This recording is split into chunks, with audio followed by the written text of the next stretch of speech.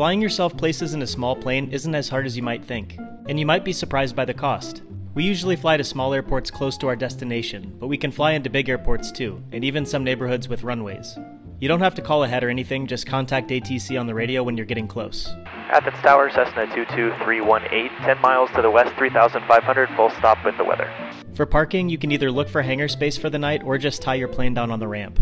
Prices range from free to about $35 a night on the high side. Generally, you'll have some sort of facility fee, somewhere around $50 that's usually waived when you buy 10 or 15 gallons of gas. You can do full service or self-serve, and plane gas is somewhere between $4 and $9 a gallon right now in the US, depending on location. Once you land, you can Uber where you need to go, walk in some cases, or borrow what's called a crew car for about an hour for free.